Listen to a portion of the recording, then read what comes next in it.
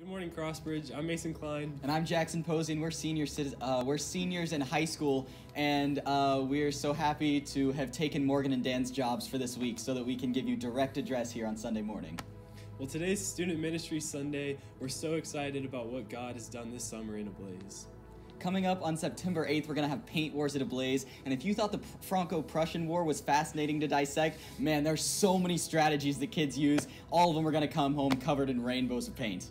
Bring a towel, a change of clothes, but most importantly, bring all your friends. Well, this Sunday, our pastor and older brother in Christ, Christopher Andrew Dillashaw, will be bringing us the word about Matthew 5, about how we're the city on a hill. Yeah, Matthew 5, 14 through 16 says, "You are the light of the world. A town built on a hill cannot be hidden. Neither do people light a lamp and put it under a bowl.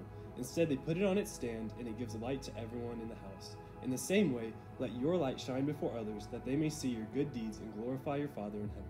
Let's lean into what God has for us this morning. Good morning. We are excited to worship Jesus. How about you? Come on, how about you? All right, we need you guys to sing loud today. Let's stand up together and worship.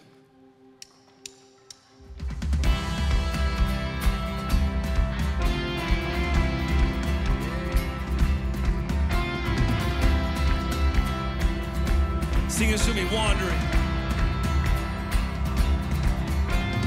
Wandering into the night, wanting a place to hide this weary soul,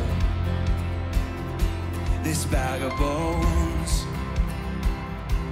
And I try with all of my might, but I just can't win the fight. I'm slowly drifting, a vagabond.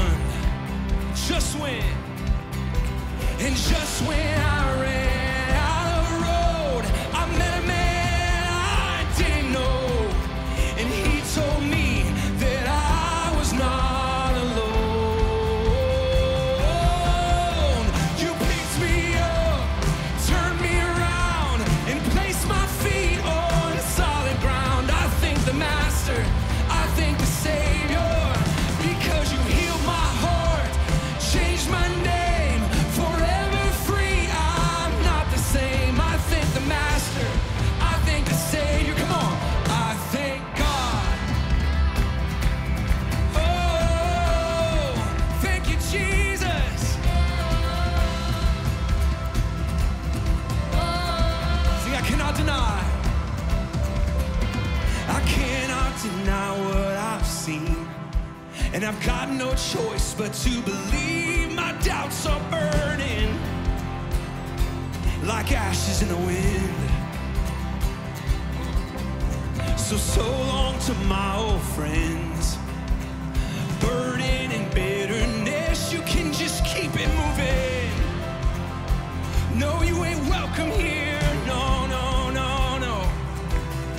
And just when I ran out of road, I met a man I didn't know, and he told me that I was not alone.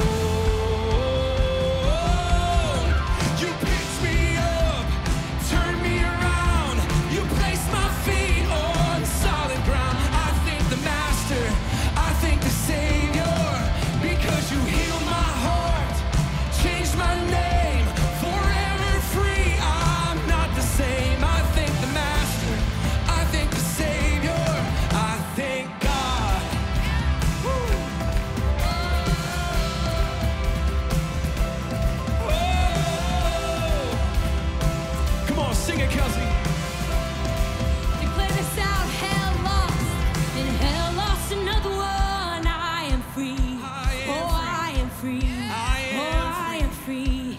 And hell lost another one. I am free. I am free. I am free. Come on, let's sing like we're and hell saved. lost another one. I am free. I am free. I am free. Yeah. I am free. And hell lost another one. I am free. I am free. Hell lost. Hell lost another one. I am free. I am free. Yeah, I am free. Hell lost another one. I am free. I am free. Because you picked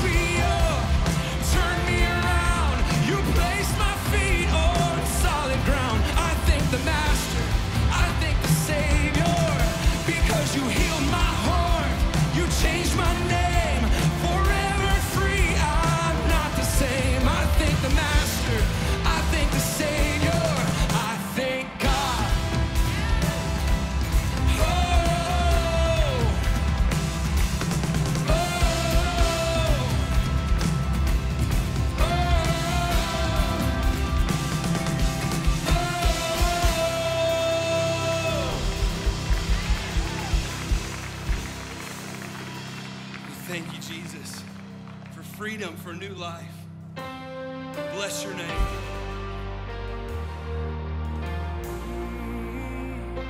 You're worthy of all our worship. The weapon may be formed, but it won't prosper. And when the darkness falls, it won't prevail.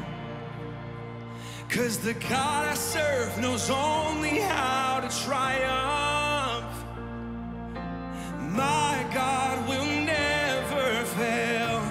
This I know, that my God will never fail. And I'm gonna see a victory. I'm gonna see a victory. For the battle belongs to you, Lord. Oh, I'm gonna see a victory. I'm gonna see a victory. For the battle belongs to you, Lord.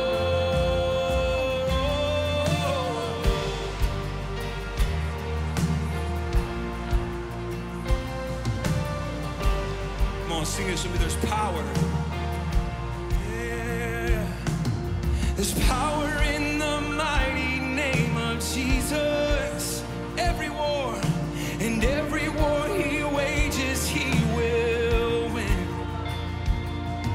So I'm not backing down from any giant, 'cause I know how this story ends. Oh, I know, yes, I know how this story ends. Oh, I'm gonna see a victory. I'm gonna see a victory.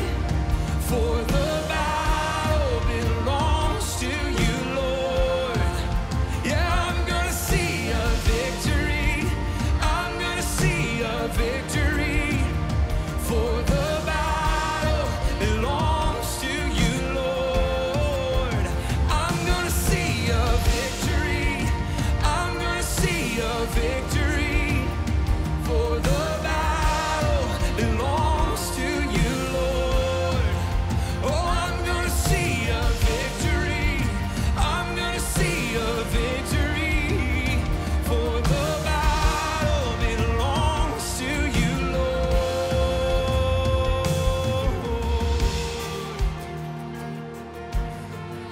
Oh, we put our hope in you, Jesus. We put our hope in you.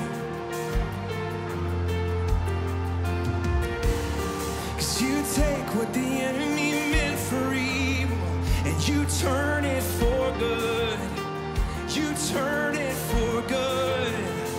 Come on, do you know it this morning? You take what the enemy meant for evil and you turn it for good. You turn it for good. Oh, you take. Yeah, you take what the enemy meant for evil and you turn it for good. You turn it for good. Yes, you do every time. You take what the enemy meant for evil and you turn it for good. Yeah, you turn it for good. Oh, you take, 'cause you take what the enemy meant for evil and you turn it for good. You turn it for good. Oh, you take what the enemy meant for evil and you turn it for good. You turn it for good. Oh, I'm gonna see a victory. I'm gonna see a victory. For the battle belongs to you, Lord. Oh, I'm gonna see a victory. I'm gonna see a victory. For the battle belongs to you, Lord. Oh, I'm gonna see a victory. I'm gonna see a victory. Yeah. For the battle belongs to you, Lord.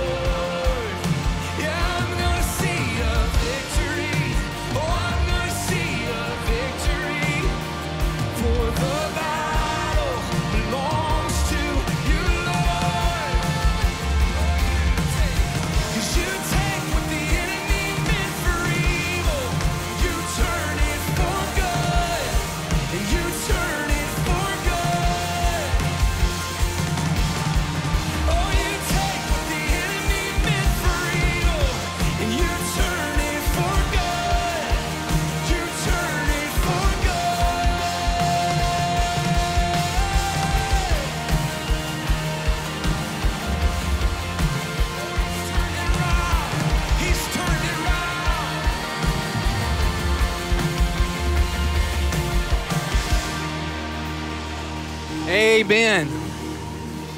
Jesus, we proclaim that you take what is the enemy means for evil and you turn it for good. You're the only one who does that. Lord, we're not going to, the Bible says that we don't trust in chariots, we don't trust in horses, we trust in the Lord our God. Father, whatever the modern day equivalent is of chariots and horses, we're saying no to it. We're saying you alone have the authority, the power to meet our need, God. Lord, only you can speak to the deep place. Speak into the deep place, God. We need that. We need that. You told us not to fear because you were with us. You told us not to be dismayed because you would be our God. You said you would strengthen us. You will help us. You will uphold us with your righteous right hand. Oh, God, so many people need that. In Afghanistan, in Haiti, in the southern border, Lord, people stuck there, they need to see your righteous right hand. So, Lord, we speak your authority. We speak the name of Jesus in all those situations because you're the answer. Lord, include us in the answer. We ask in Jesus' name, amen. You can be seated. Hey, good morning to you guys. I'm Kirk Freeman, and I'm the lead pastor at CrossBridge. We got lots of them here, and hey, you know, every week we put this screen up on the slide that shows what we're all about, and I want to tell you how it applies in a really practical way right now. I know you're all aware of what's going on in Afghanistan, the devastation in Haiti from the earthquake. Many of those people were living still in tents from 11 years ago, and they've been hit again. And then our southern border, the human trafficking crisis is just crazy right now. A lot's going on. There are food shortages, unrelated to all of that, food shortages in Uganda, parts of Indonesia, as countries try to shut down COVID, inadvertently created a food shortage. And people, we have ministry partners in all of these countries that we're talking about who tell us that people are literally starving. So let me tell you what we do. You know, when it comes to loving others and it comes to going and making disciples of all nations, there's kind of three big things that we do as a church. We pray, we give, and we go. So this week, Wednesday through Friday, if you read the emails or you were following us on social media, I invited you to join me in a 3-day period of fasting and prayer for the situation I've just described, because we're going to be a people that prayed. We offered 3 opportunities for you to come via Zoom or in person to pray with us and intercede for the nations I've just discussed. Going as part of the Antioch, we're part of a group of 93 churches worldwide called the Antioch Movement of Churches. Together we send a team that leaves today to go to Haiti for an advanced team of doctors and logistical folks who are going to assess the need and how our network of churches can be a part of making a difference and being the hands and feet of Jesus. They're going to come back, and then I'm going to come to you and say, hey guys, here's what we need. Can you go to Haiti? So I want you to be thinking about that right now. And I don't know all the needs. Certainly there's always a need for medical personnel, but there could be others. So I want you to be ready for that, because we're going to be on the front lines. See, if it's on the headlines of the news, then it's on the heart of God, okay? But let me also tell you how we're going to give. Pray, give, go. Here's how we're going to give. Every penny that comes in today, we're just going to give it straight away. By Wednesday afternoon, every dollar that comes in is going to either go through reliable ministry partners that we've worked with and have vetted, is going to go to one of the nations that I've mentioned, and we're just going to immediately get aid and food to people. So I'm going to put on the screen a way that you can be a part of the giving. You know, we're going to trust God with the utility bill and the salaries and all that stuff that normally has to be paid for. He'll take care of that here. What we're going to do as the wealthiest nation on the planet, we're going to give. We're going to give. You can use the website, our app. There's a wooden box right as you leave the doors, right as you leave between the two front doors there. You can just put an old-fashioned check or green spending dollars in there. Whatever it is, it's all going to go out the door, and it's going to go out fast because people need help now. We want to be a people who pray and give and go. And when we are, it's not like we're giving away our time or even giving away our money. God said there is not a thing that we give for the sake of His purposes that He doesn't then reward. And He's just a generous God. And He's inviting us in this time to be part of, to include us in the miracle of how He's going to meet people's needs. Let's be part of that. Let's pray together. And then after we pray, we're going to go into one of my favorite new songs that talks about God redeeming and restoring the ruins of our lives. So many people's lives are now filled with ruins. But Jesus can heal those. He can redeem and return those things. So as I pray, why don't you stand with me right now as we go back into worship. And as I pray, you agree with me. You agree with me. Jesus, we're saying that you're the one who returns and restores the ruins. You redeem the ruins in our life, God. You make them, what the enemy meant for evil, you're going to make for good. What was torn down, God, you're going to rebuild. And Lord, we're going to set our eyes on heaven because, Lord, this side of the heaven, you said we are going to have trouble. But Lord, I say, would you meet the needs? Would you speak into the hearts of those who are fearful, those who are hiding, those who are worried, those who are enslaved and hungry, God? You are the answer. Invite us into that, God. Let us be a part of it. Restore the ruins, Lord Jesus. It's in your name we pray. And all God's people said, amen.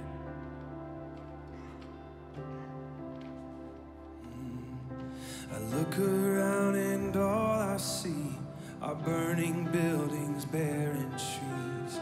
Hopelessness is starting to wreak havoc. Son of man, I know you see the deepest depth unknown to me, 'cause you have planted seeds among the ashes, and you rebuild, you restore all that's broken. From the ruins you redeem, and you redeem, you return all that's stolen from your children. Yeah, that's what you do. So be still, my anxious heart. All that's gone is never lost. Emmanuel is here, and He is faithful. Yes, He is. So I won't let my praises stop. I'll sing it from these rubble rocks, 'cause I know you are good and you are able. You rebuild, you restore all that's broken. From the ruins, you redeem, you return all that's stolen from your children. Yeah, that's what you do.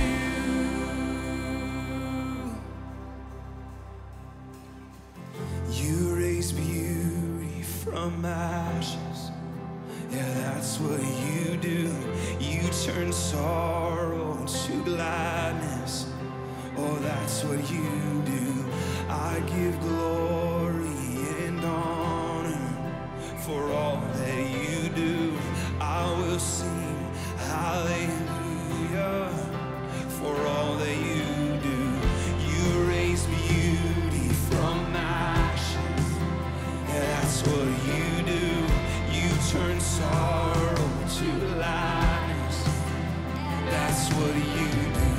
I give glory and honor for all that you do.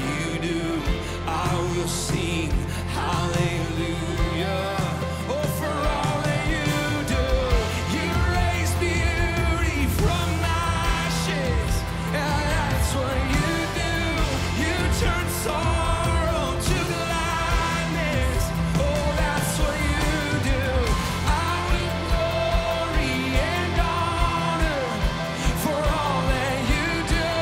I will sing hallelujah for all that you do.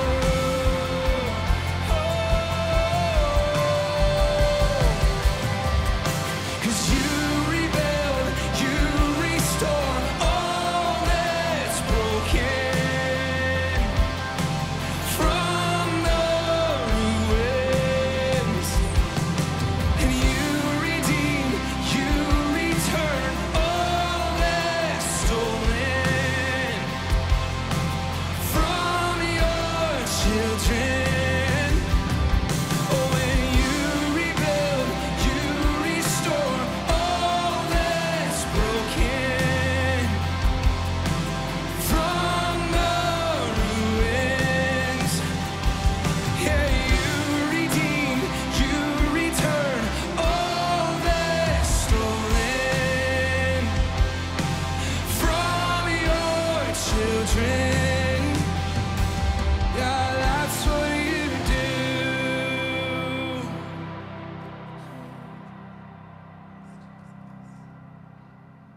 You're not finished yet.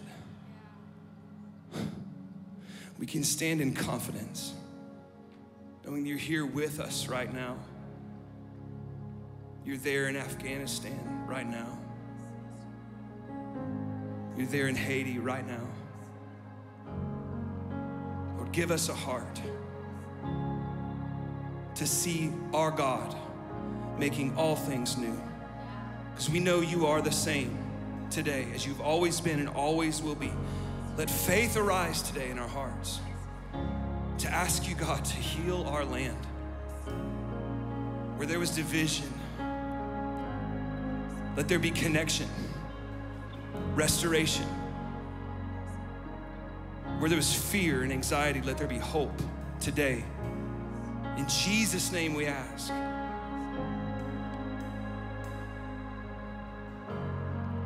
Because we've seen what you can do, God of wonders. Your power has no end. The things you've done before, in greater measure, God, you will do again. 'Cause there's no prison wall you can't break through, no mountain you can't move. All things are possible. There's no broken body you can't raise, no soul that you can't save. All things are possible. We believe the darkest night, you can light it up. You can light it up. God of revival, oh, let hope arise. Death is overcome. You've already won. God of revival. You rose in victory, and now you're seated forever on the throne. Oh, yes, he is. So why should my heart fear what you defeated? I will trust in you alone. 'Cause there's no prison wall you can't break through, no mountain you can't move. All things are possible.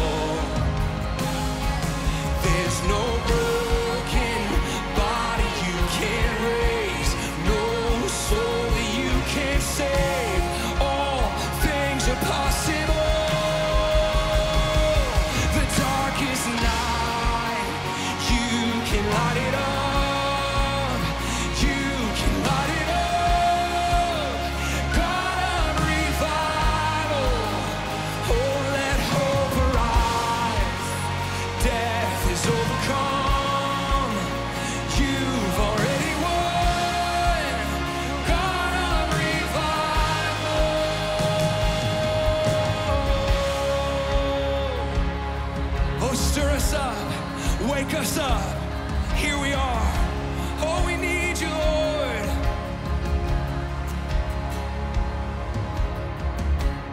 So come awaken your people and come awaken this city. God of revival, pour it out, pour it out. Every stronghold will crumble. I hear the chains hit the ground. Oh, God of revival, pour it out, pour it out. Come awaken your people. Come awaken this city. God of revival, pour it out, pour it out. Every stronghold will crumble. I hear the chains hit the ground. God of revival, pour it out, pour it out. The darkest night, you can light it up. You can light it up.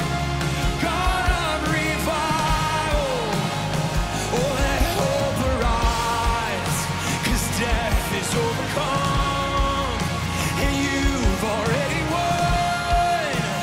God of revival, the darkest night, you can light it up. Oh, you can light it up. God of revival, oh, let hope arise. Death is overcome. You've already won. God of revival.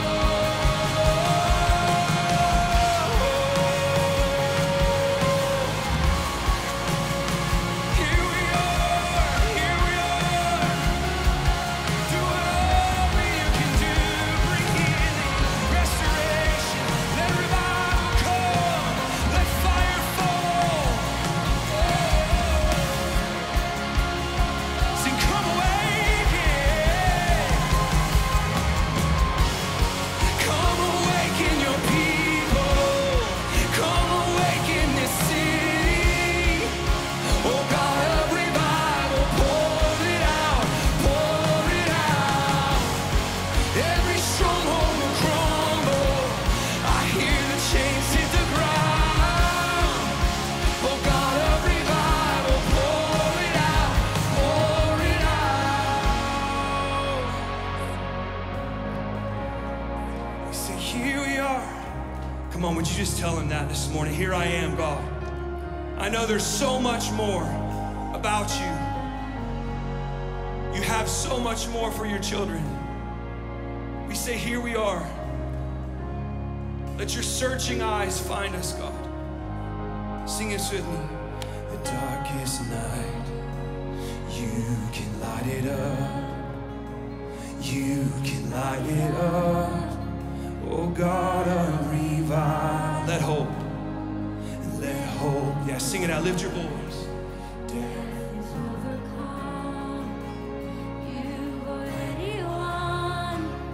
God of revival. Come on, one more time. Let's sing that out. Darkest night, you can light it up.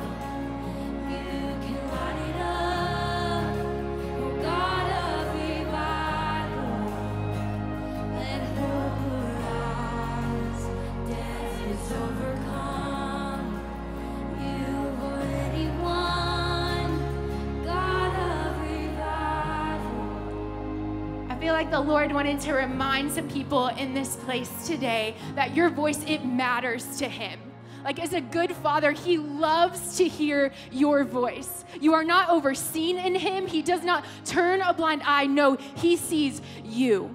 And so what I want us to do in this next moment is I want us to proclaim that out loud as one voice, that he is the God of revival. He's the God of revival over San Antonio, over our nation, over Afghanistan, over the world, and we get to declare that to him, that he is who he says he is.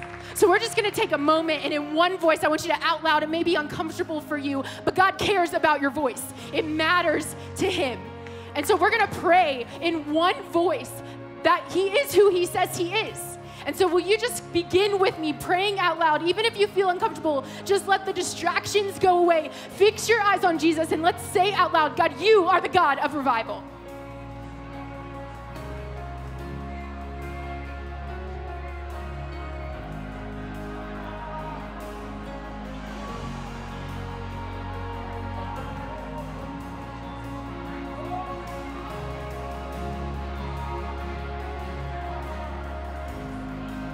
Yes, God, we know you are who you say you are. And so we ask, Father of all, Creator of the universe, would you move like only you can move in the church of CrossBridge, in the city of San Antonio, in Afghanistan, in Haiti, at the border, Lord. No one is unseen in you.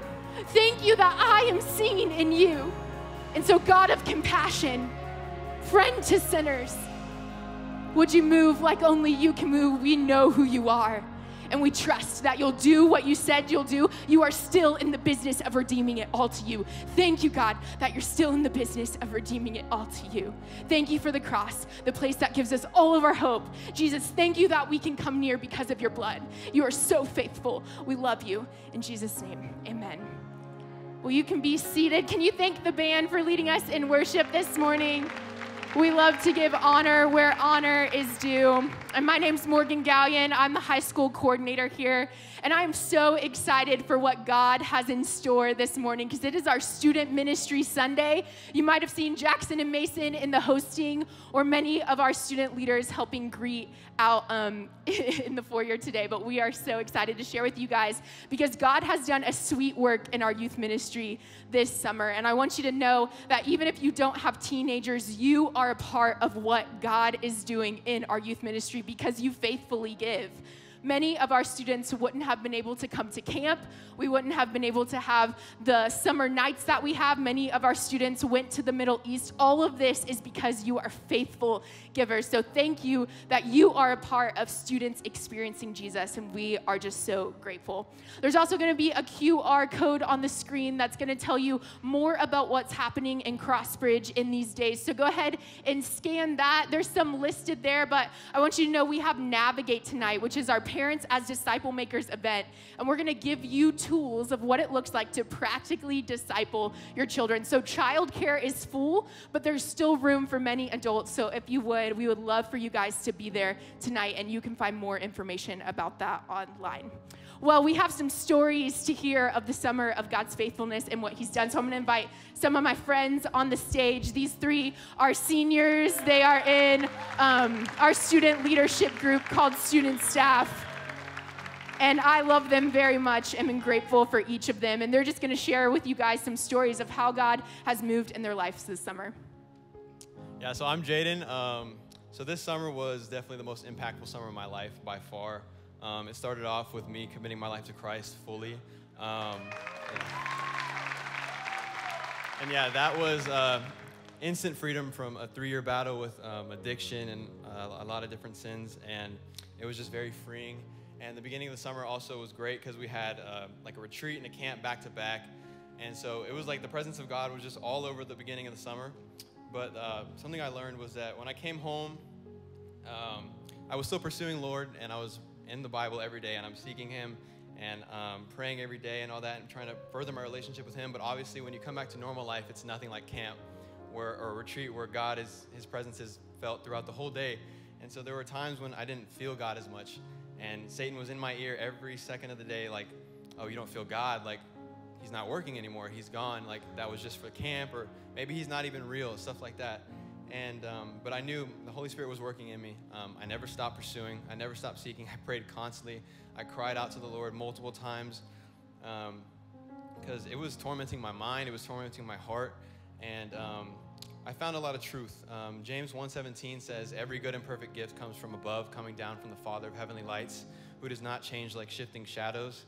And I let that truth sink into my mind. Like, I don't want to base my faith off feelings. Feelings change every 20 seconds, but the Lord is a rock. The Lord has never changed. Hebrews 12:8 says that Jesus Christ is the same yesterday, today, and forever.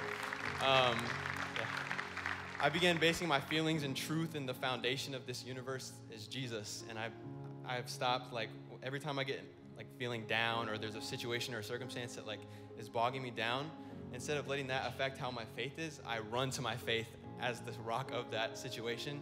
And through that, I mean, I haven't conquered doubt, but it has just been like a revival in my life, and I feel so much stronger in the Lord because of that, and I just love how the Lord uses doubt and hardship to strengthen and push your relationship forward. So.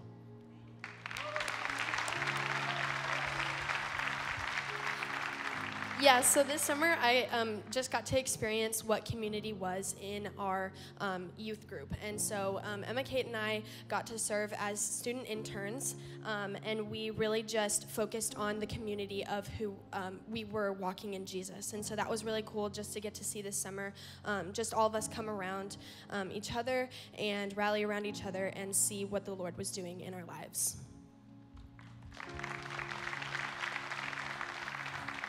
Yeah, so this summer was really sweet for a lot of reasons. The Lord just like stretched me in ways I didn't think he was going to. But doing the student leadership and also getting the opportunity to go to the Middle East, the Lord just taught me how to like glorify him through it all. But he also taught me how to like walk in boldness. And so in the middle of our trip, one day we were just worshiping before we ministered out, and I remember the Lord was like, "You're gonna walk in boldness today." And I was like, "No, I'm good, like, I'll pass." And then 3 other people like prayed over me, and they said the exact same thing, like, "You're gonna walk in boldness today, and like something's really cool gonna happen." And I was like, "Well, that's awkward, I guess something's gonna happen." And so I was kind of like fighting that, like the beginning of the day, and then the Lord was like, "No, like I need you to trust me." And so it was really cool to see the Lord's grace through it all, and how just like walking throughout the whole day, the Lord just like placed people in our path, and it was just like a natural conversation with a lot of people. But then at the end of the day, I was like, okay, like you told me to walk in boldness, but I just like, there wasn't like a big story, like nothing like totally happened. And the Lord's like, yes, but like even in your timid yes, like I'm not timid with like my result. And so even through like my hard yes and my timid yes, like he was so bold in his result of that. So even though I didn't see it then, the Lord showed me how like I got to speak just like the name of Jesus over those people, and got to call them by name and pray over them in the name of Jesus. And so it was really cool just to be a tiny part of what the Lord was doing in the Middle East and what he was doing in Ablaze. Awesome. Well, can you thank these guys for sharing their stories with us? They're the best. There are many students that have stories from this summer. And so if you see a teenager in the room, stop them and ask them what God did this summer, because everyone has a story to tell of just God's faithfulness. Well, this is my friend Josh. Josh is a middle school student in Ablaze, and Josh went to camp with us. So Josh, tell us a little bit how camp was. So I was believing lies about God before camp, like during the start of summer, and camp really, his presence was so strong there, I couldn't like resist it at all. And I got baptized at camp, and Jesus really stated a new chapter in my life, a walk with him that's just so strong. Yeah, that's awesome, Josh. Sweet. Well, Josh is going to share some scripture with us that Chris is going to be teaching on today. It's Matthew 5, and it says, "You are the salt of the earth, but if salt has lost its taste, how shall its saltiness be restored? It is no longer good for anything except to be thrown out and trampled under people's feet.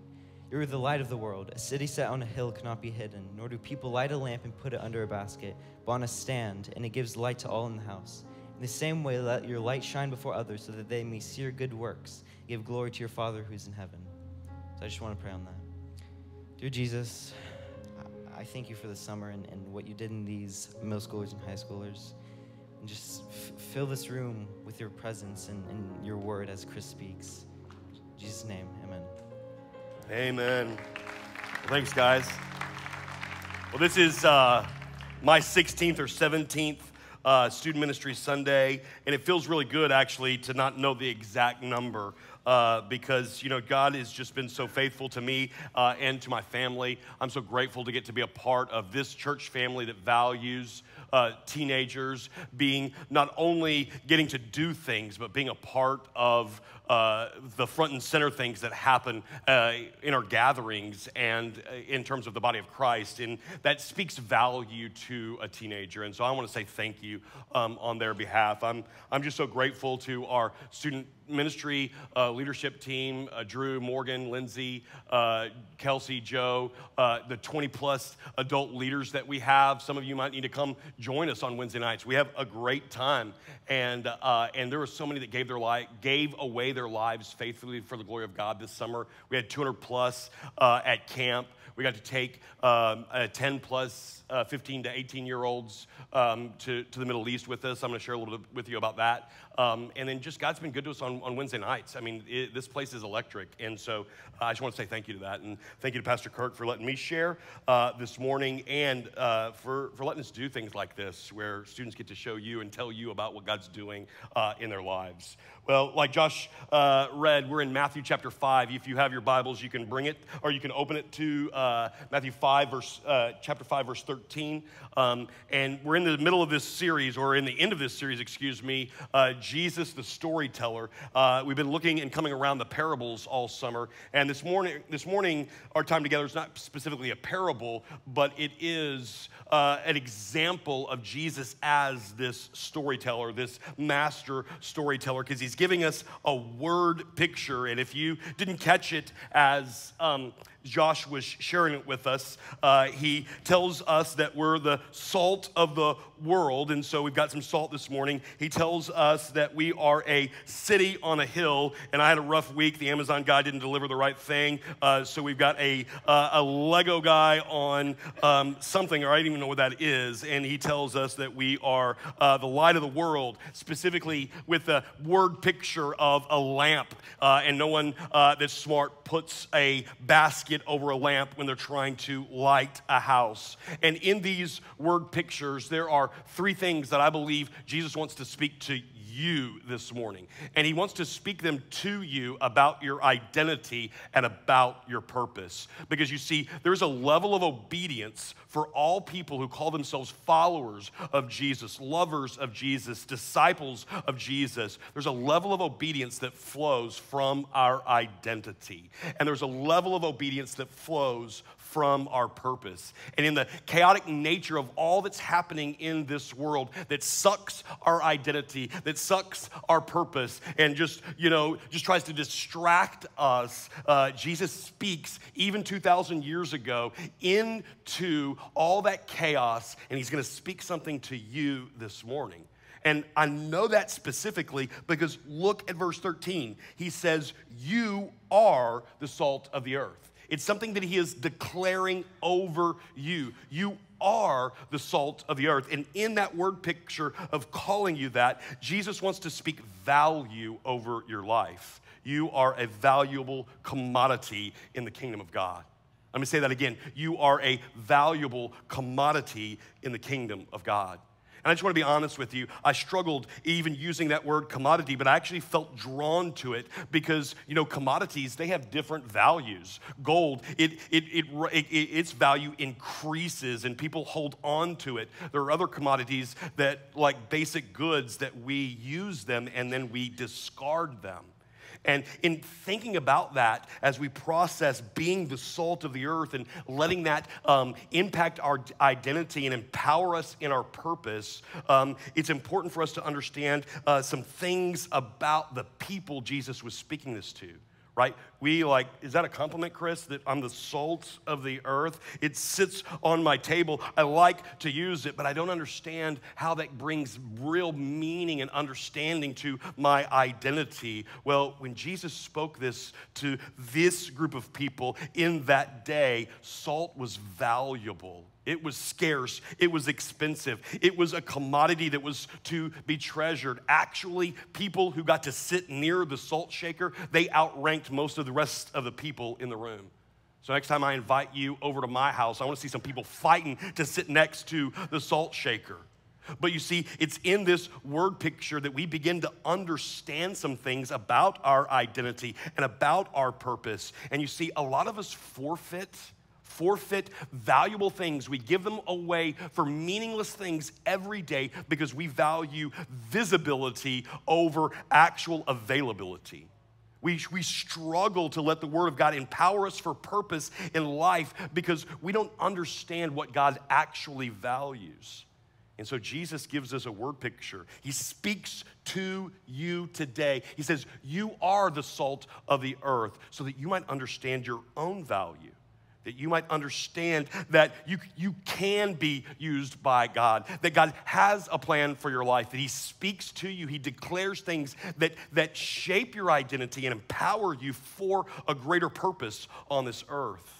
And it's anchored in this idea that God created us to live for his glory and to be used by him for his glory and to speak things to other people for his glory. You are a valuable commodity in the kingdom of God. And the point is that Jesus is talking to you. He's talking to you. He's talking to you, right? Get on board with me. There's a lot of yous in this room. If you call yourself a follower of Jesus, then you are the salt of the earth. If you call yourself a Christian, if you place your faith and trust in Jesus, you need to understand that a part of your purpose is to be the salt of the earth. And the last time I checked, there's a lot of yous in this room. There's a lot of yous joining us online right now. And we need to daily remember that King Jesus is the one talking to us. King Jesus speaks over you. You're the salt of the earth. And you see, I think one of the most powerful things is that he just says it. You are. Understand that declaration so that you can let you understand the father heart of God to bring value to what you get to do on a daily basis. You know, like you heard, we got to go to the Middle East this summer. I was on the second team, and we were headed, getting off the plane in the airport, and I got to have my very first conversation, or what I thought was gonna be this really cool conversation with somebody. It was an unexpected conversation. I'd been to this particular country before. I'd read about it. We prepared our team for it. So many people work in the service industry in this country. They're immigrants. They're really used as a commodity, if you will, and so their lives are miserable. They work 12 to 14 hours a day, and it's just really hard to minister in that setting because people are working so much. And then when they get a few hours off, obviously they don't really want to meet with somebody to do a Bible study. And so as we're coming off the plane, we're excited about the ministry, and I get pulled out of the customs line, and I get to have an unexpected conversation with a security guard. And, I was a little taken back because as we're having this conversation, I asked him, hey, do you like your job? And I was surprised when he said no. Because I would have thought that, he's not a taxi cab driver. He's not having to work outside in the heat as a construction worker. I would have thought he would have valued his job, but I was surprised when he said no. And before I go any further, I need to tell you a little bit more about the background of this unexpected story. Like I said, I was pulled out for this screening because this guy thought I was famous. He literally thought I was, someone that he knew from a TV show that he watched regularly. And so I get to enter these 4 different screenings where they take everything out of my bags, and they're looking through and asking me questions about certain things that I have. And at the third screening is when this guy asks me, "Hey, are you so and so?" And I'm like, "No, I'm not that guy." I'm like, really? This is what this is all about. My team they're waiting for me. This is an hour and a half delay because you guys think I'm this guy. And apparently they didn't believe me because the very next thing that comes out of his mouth is, "Hey man, can I take a picture with you?" I'm like, "I guess, sure." And so then I can move into this other office, and my level of annoyance has risen to maybe around 7 or 8, but it's the very beginning of a mission trip, so I think, you know what, I guess I'll try. I'll try to engage and have a conversation with this guy about Jesus. This must be what God is doing in this moment. And spoiler alert, this story is not gonna go the direction that you think it's gonna go, because this guy hates his job. And I guess once he found out that I wasn't famous, and once he found out that I didn't really have a lot of valuables in my bag, he just lets me go. And I wonder if there are a couple of guys on their Instagram feeds that have a picture of me with maybe hashtag disappointed because they figured out I'm not that guy. And I was thinking about that this week because I think one of the things we need to understand is most of our opportunities to be the salt of the earth, they're probably gonna happen in conversations that we didn't want to have in the first place. They're probably gonna happen when we begin to see people differently. They're probably gonna happen when we understand the pain and the misery that other people are going through. They're probably gonna happen when we're willing to be inconvenienced or even embarrassed. And you see, what happened to me at that airport when I said yes in that moment, I remember to this day as we're flying home, and I'm just actually thinking about that. Wow, I guess that's a cool story. I know that I'll enjoy telling that to people. But I remember, the Holy Spirit just kind of sitting down next to me, and he said, Chris, your yes fueled the rest of your trip. Okay, and what I need you to understand is that when you listen to the voice of Jesus and when you obey him and when you follow him and when you let him speak a declaration and you begin to understand it as your identity, it empowers your purpose. And that's when you can expect the Holy Spirit to show up. That's when you can begin to understand that the way you give your life away, you'll be purchasing things that can't be destroyed in this world. That moths can't destroy, rust can't corrupt, and thieves can't break in and steal. It happens when you understand that Jesus is speaking to you about your identity. You are the salt of the earth. But that second picture is this. Jesus says that you're a city on a hill. And that's easy enough for us to understand. We took history classes. They tell us in those history classes that the cities on the hills were to be favored, right? They're easier to defend. They won't get flooded during the tsunami. And so they built their elaborate cities on the hill, the famous cities on the hill. And so we think, wow, that's a compliment, right? Jesus is saying to these people, you're a city on the hill because you're my righteousness and you're shining throughout the world for people to see. And that sounds like really good. But would it surprise you if I told you that the people that heard that, they probably would have responded back to Jesus, no, I'm not, right? Because comparison enters the equation, and they begin to think, there's no way I could be a city on the hill. I'm just a shepherd. I'm a tax collector. I'm a fisherman. I'm a prostitute. I'm lame. I'm blind. I'm a beggar. And you see, one of the things that the enemy uses to distract you from your purpose and to cut to the core of the identity that Jesus speaks over you is he uses shame and comparison. They're some of his greatest tools. And you see, our cities may have changed, but the enemy's plans haven't. And even 2,000 years later in different cities, a lot of us are still falling victim to the same father of lies, Satan's same old tricks. You see, we've got to understand that we may give a lot of money today, but God doesn't need our help. God doesn't need our money. He fed people with manna that fell from heaven. Jesus fed 5,000 people with 5 loaves and 2 fish.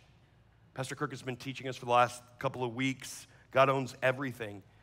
He doesn't need our help. And if we begin to attach our identity to the things we do rather than the things Jesus speaks, we'll enter into this forever, never-ending cycle of trying to work really hard to earn God's love.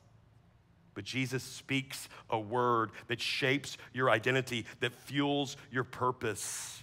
And we miss it when we let the enemy convince us that our past failures define us. That when we let him come knock on the door and scream at us, you don't have what it takes. And I think this morning, one of the things that God wants you to understand about your identity is that you are a city on a hill. See, Jesus already said it about you, right? I love that. It's plain and simple in the text. You are a city on the hill. It's not conditional. It's not like you have to earn it. It's not like you on your own can become it. He already said it about you. And so when the enemy comes knocking on your door, you say back to him, no, I am a city on a hill. And he'll follow that by, hey, do you remember what you did? Do you remember what you did as a teenager? Do you remember what you did last week? Do you remember what the thoughts that you had about your boss? And you need to say, yeah, I need to repent, but I am a city on a hill. It's a thing that Jesus declares over you. It's a part of your identity, and it fuels your obedience. And we need to embrace that Jesus is talking about us. See, I grew my beard out to go to the Middle East a couple of months before. I thought that I was just spending some time with Jesus, and I'm convinced this is what he wants me to do. And so for about 3 or 4 months, I grew this beard. And I was just really thinking, I'm going to have this amazing story to come back and tell you guys that somebody's just going to walk up to me and say, man, I had a dream about a guy in a green Baylor shirt and a big puffy beard, and I saw you, and it was just going to be this amazing thing. I really was I'm not ashamed. I was asking the Lord for that to happen and believing that would happen. And I walked the streets of this city for several days, and not a single person asked me about my beard. And then I thought, maybe I keep passing this barber shop. Maybe that's the way God wants to use it. And so I thought, on the day before I leave, I'm going to go to this barber shop and I'm going to ask this guy to cut my beard. And, it's my last day. I can get kicked out of the country now. I'll just tell him about Jesus. And so I did that. I let him cut my beard, and I waited till the end, like not in the middle when he's got the razor on my neck. I start telling him about Jesus, and he's like, you can't do that here. You need to leave.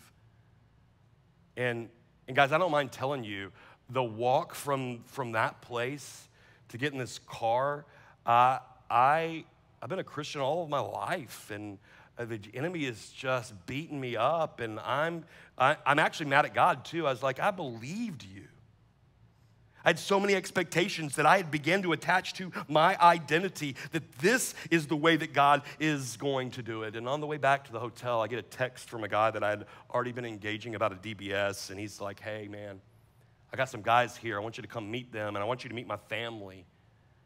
And I asked the driver if he can take me there, and so we go there, and his wife opens the door, and she invites me in, and she knows I'm a pastor, and she is so ashamed that she doesn't have a meal for me. She had come from an African culture where you're supposed to bless a pastor in that way, and she is literally ashamed, wants to stand around the corner and not make eye contact with me because she keeps just saying, I'm sorry, I don't have anything for you to eat. And in that moment, God said, tell her what just happened to you. Tell her how you feel right now, Chris. Tell her about the shame, about the frustration and the struggle. And so I got to share my story with her. You see, I got to be vulnerable with her. And you see, in that, we got to go to the Bible, and we got to have a DBS, and we got to invite some other people into the room, and we got to talk about Jesus, the one who died for our sins, and the one who speaks hope to us, and the one who speaks over our identity, the one who calls us a city on a hill. And you see somebody in the room and somebody online, you need to understand there are things about you that you've been hiding from people. And Jesus says, you're a city on a hill. Why are you hiding that? You're a city on a hill. And you might need the power of the Holy Spirit to empower you to be brave enough to share, but why are you hiding it? You're a city on a hill. It's what he declares about you. It's a part of your identity, and it empowers you to purpose. There is nothing that Jesus looks at you and says, I need a do-over for you. No, that's a part of your story because you're a city on a hill, and I want to use it to glorify my name in all the earth. And so today, we need a church full of people who are willing to be transparent because Jesus is talking to you. You're a city on a hill. And then finally, the third word picture is the lamp. And I think this is the one that makes most sense to us in modern times, right? Because we understand, just like they would have, that it's pretty ridiculous to put a basket over a lamp, right? I can just do them all. Because it's never gonna light a house. It's not an effective means to be able to read a book or cook a meal or do anything in your house. You see, with the salt of the earth and the city on a hill, we might have needed a little bit of background, but we don't need it with the basket. And you see, nobody that Jesus was speaking to would have thought it was a good idea, and I don't think anybody in modern times would think it was a good idea. It's not an effective way to light a house. And I think that's a point. I think what Jesus wants to draw to our attention is that we have a choice to make. And more specifically, if I could say it plain and simple, we make a choice to do dumb things. We make a choice to invest our lives, running after a golf game, running after the approval of people, running after and trying to attach our lives to anything and everything when Jesus has said, no, you're the salt of the earth and you're a city on a hill. We make a choice to put a basket over that. And why would I not want every part of my life to be a part of a good work that gives glory to my Father in heaven? Why would I not want that? Why would I choose to put a basket over it? The truth is, I don't know, guys. I don't know why you do it. I don't know why I do it. But we do, right? There are times we make this decision. We shut out the voice of God. We say, hey, I'm not good enough. I'm going to believe the lie. There's no way you could use me. I can't be the salt of the earth, or I don't want to be the salt of the earth, or Jesus, you couldn't make me a city on a hill. We put a basket over it. And that's why Jesus, the master storyteller, gives us this picture, because when I say we make dumb decisions, I mean that in love, because we need the voice of Jesus daily to speak over us, to remind us of our identity. We need to go to the Word daily to hear His voice, to fuel our purpose so that we glorify our Father who lives in heaven. And it's so important, it's important for you to recognize that Jesus is speaking to you. There's no qualification here. You are the light of the world. You are a city on a hill. You are the salt of the earth.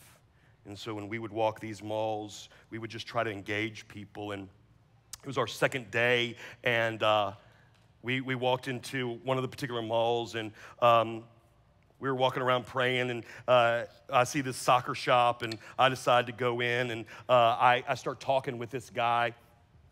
And it was an amazing conversation. It's like our second day, best mission trip ever. I've long forgotten the airport. I've set up a time to do a DBS. I'm going to win the award when I get back to the team, because I've already got a DBS. Nobody else does. DBS stands for Discovery Bible Study. And I'm just thinking, man, this is awesome. And we had another assignment at a different mall, and so Amory and I and some of the students jump into the subway or the metro, and it takes us like 2 hours to get there. And this is the second day, jet lagged, I'm hot, I'm annoyed, but we go to the mall. The teenage team is walking around, prayer walking, engaging people. Amber and I are walking around. We see this exact same soccer store, the same name of the place, and I decide, or Amber said, hey, let's go check that place out. The other one worked really well, so go see if you can work your magic, Chris, go. And so I go in there, but man, I was kind of spent. Right? It was hot. I was tired, jet lagged. I'd had an amazing conversation, felt like I'd used up all my words. And so Amory begins to engage this guy, and I'm just looking at stuff. And I can hear their conversation, and I hear some of those things. I hear that phrase. You know, there was a time in my life, and I hear her start to cry as she gets to know this guy, because he's a believer. He's been working 14 hours a day. He's the new father. He hasn't been to church in forever. And so I decide I need to be a good husband and walk over and put my arm around my wife. And, you know, she squeezes my elbow, and that means it's time for you to talk, right? But I was tired, guys. And she squeezes my elbow again, and so I finally relent. And, you know, I'm really thankful for a wife who kept me from doing something dumb, from putting a basket over a light. Because you remember the beard story I told you about? Well, this is that guy. And this is the guy that I got to share with. And you see, I got to speak to him that day, and we got to start doing a DBS together. And he's the guy that texts me the night when I'm at my low point, says, will you come meet my family? And I'm like, oh, there's another one. Don't put a basket over that one. And I go to his house, and it's his wife that opens the door. And remember the whole thing where she's embarrassed, doesn't have the meal for me. And I left out the most important part of the story, or my favorite part of the story, because she looks at me, and she said, Chris, well, she didn't, Pastor, you have to know that I've been praying for over a year for a man to come and talk to my husband. I know he loves Jesus, but he works so much. He's never home to be with the kids. This life is hard for us. And she told me she'd been watching this video series from an American pastor, and she wants so much to tell her husband what to do, but he's been encouraging her to not talk at her husband, but to pray for her. And so a year ago, she started praying that a man would come and talk to her husband and remind him about Jesus' love for him and to just start this process. And I'm sitting there and we're both weeping, and I've lost sight of the fact that I grew a beard and nothing happened. Because for over a year, this woman's been praying, and I got to be included in that moment. And before our team left, this guy was learning how to do a DBS on his own, sharing his faith with his neighbors and praying for his coworkers. And so Jesus ends the word picture by saying, in the same way, you need to count the cost. In the same way, you need to let your light shine before the world. In the same way, you need to understand what your identity is. And so we have to make a choice today, family. Jesus said it, not me.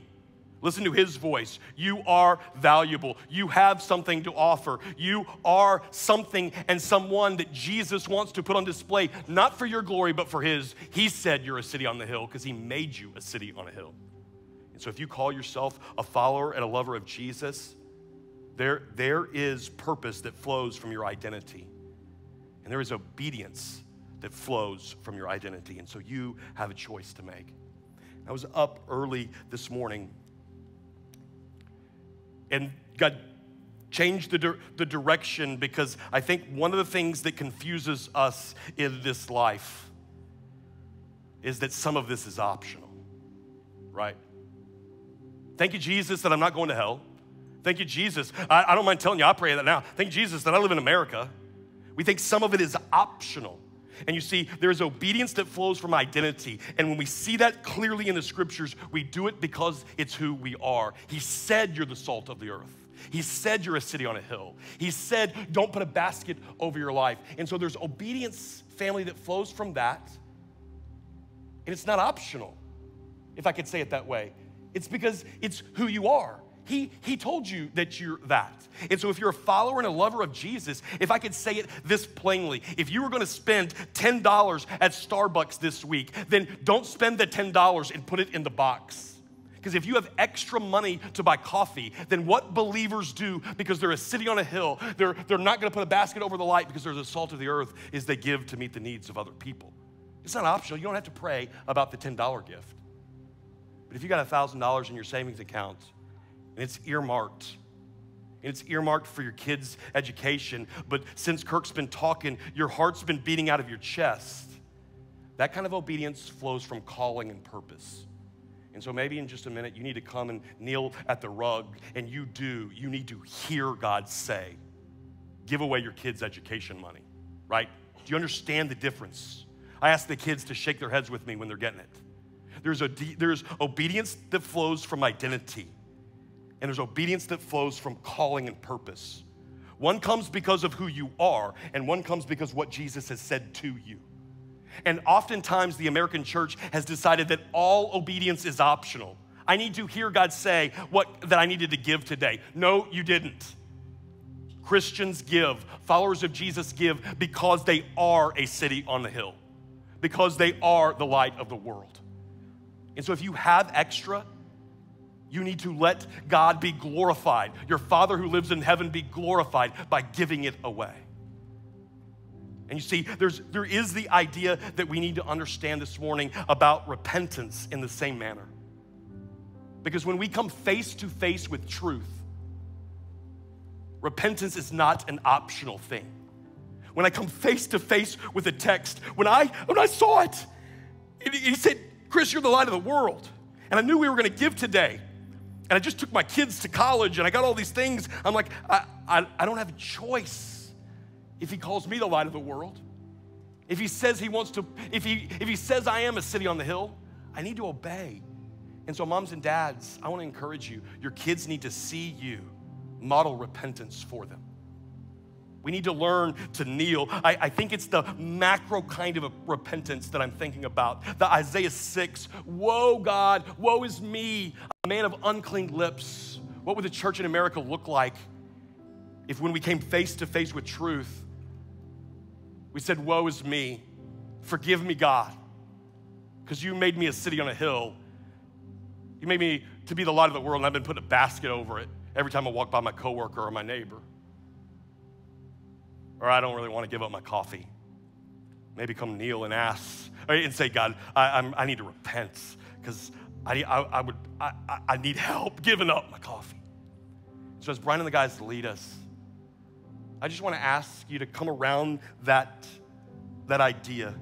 Have you been categorizing your obedience and saying, in maybe miscategorizing it and placing certain things under optional? I'm gonna just pray about that one.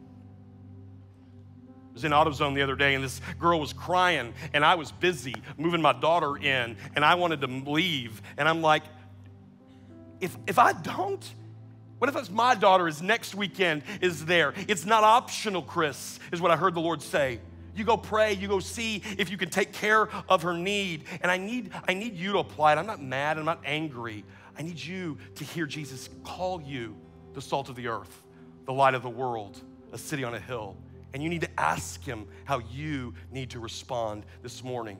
If it's to give, give. If it's to repent, repent. If it's to go, go. But we have to be a church who understands our identity and that there's an obedience that flows from identity. And there's power when we do that. So would you close your eyes? And there may be an opportunity for somebody to come and respond, to let somebody pray for you, to kneel on the rugs and repent. There may be an opportunity for you to ask somebody for help. Church, we have to embrace our identity. And so, Jesus, I thank you that you ripped the veil in two when you died on the cross so that we could be in your presence. And so we could let your words shape our identity and fuel our obedience. So I pray for my church family today, God. Would we embrace the fact that you call us the salt of the earth? You already called us a city on a hill. You've called us the light of the world. Would we repent when we put a basket over it? Would you show us how to respond? It's in Jesus' name I pray and believe.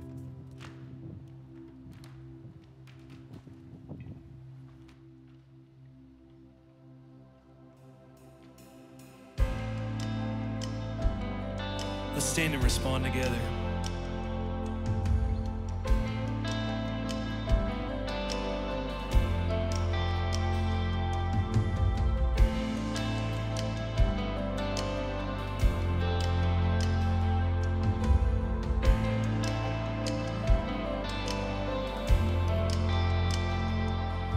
Let the fragrance of my life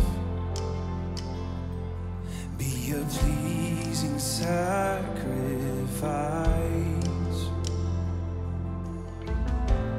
Every decision, every moment, may you be glorified. And make me like you. Come mold me, shape me, do what only you can do. Make me like you. Here I am, come take me.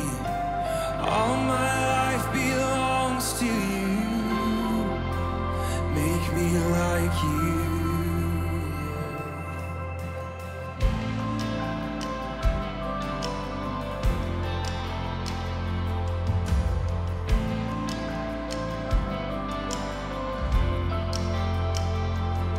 Oh, let the fragrance of my life be a pleasing sacrifice.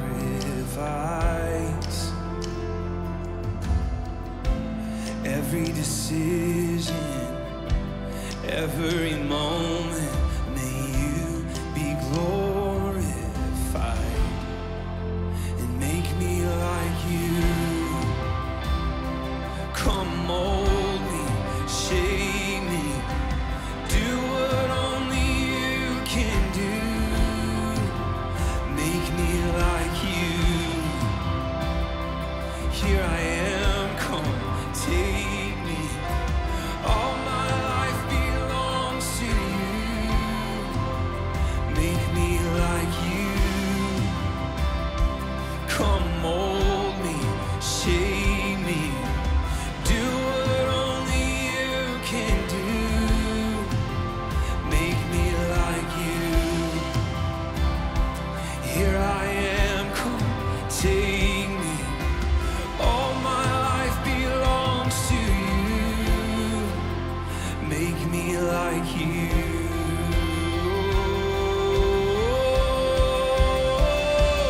My one thing, I want nothing more now. Tune my heart to your sound. Be my all in all. Jesus, here's my worship. Costly I lay all down. I'll be like oil poured out. Every drop is yours.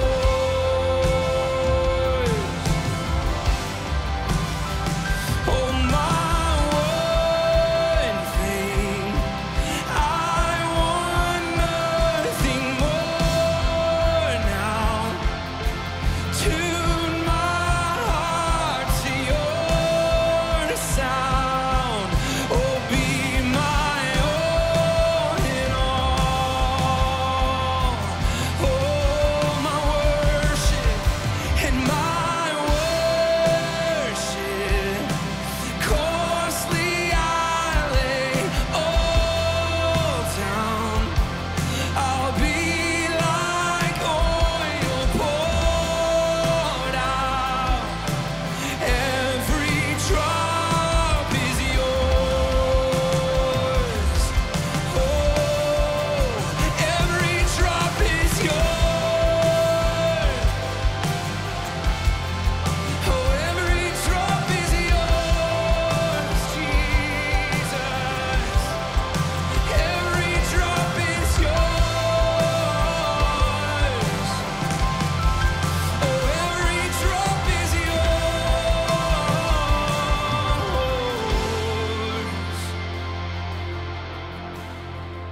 So make me like you. Come mold me, shape me, do what only you can do. Make me like you. Here I am, come take me. All my life belongs to you. Make me like you. I don't know what God's speaking to you in your life right now, but whenever the word of God goes out, he stirs the heart that's listening. And you know what he's saying to you. And the question is, will you obey? Will I obey? Remember, what he lays on our heart is an invitation to know him more closely. An invitation to know the God who made you. And your RSVP to that invitation is obedience. Would you obey whatever he's putting on your heart? Just do it. Just say yes this week. You're going to know him more. On your way home today, in the car, I want you to share what was it God was stirring in your heart. You got about 10 minutes, 15, 20 minutes, who knows, in the car. Would you just share, hey, here's what was stirring in my heart. Share that with one another. Who knows what God's going to do through that? Let me pray for you. Jesus, we love you. We worship you. We say, All our life belongs to you. We're from you. You made us. You hold us together even. Every molecule, every atom, every subatomic particle, Lord, you're holding it together by the strength of your will. And we're just saying, yes, we want the best life. We want to know the one who made us. We want to live for the purpose for which you designed us. So we say, you are Lord. And we're so glad to say it. In Jesus' name, amen. I want to thank you for being here today. We're going to continue, wrap up our series on Jesus Storyteller. Next Sunday, I'll be bringing the word. So come on and be there. And as you leave today, would you greet the people around you? That's the way we're going to stay the friendliest church on earth. And if you want to give for the nations that we talked about, remember there's a box back there. The CrossBridge app is also another way you can give. Go in peace, and may the God of peace go with you. Wow, that was an awesome worship session and a really great message from our pastor, world famous Christopher Andrew Dillashaw. Thank you so much to him for that great word and also for letting me call him by all three of his names unbeknownst to him. The Art of Parenting is starting September 21st. You can register on our website for great parental insight. And Kids Zone needs more volunteers, so you can help me wrangle those elementary schoolers as well as the preschoolers and babies. And you can email Liz at crossbridgecommunitychurch.com for more information. We'll see you next week.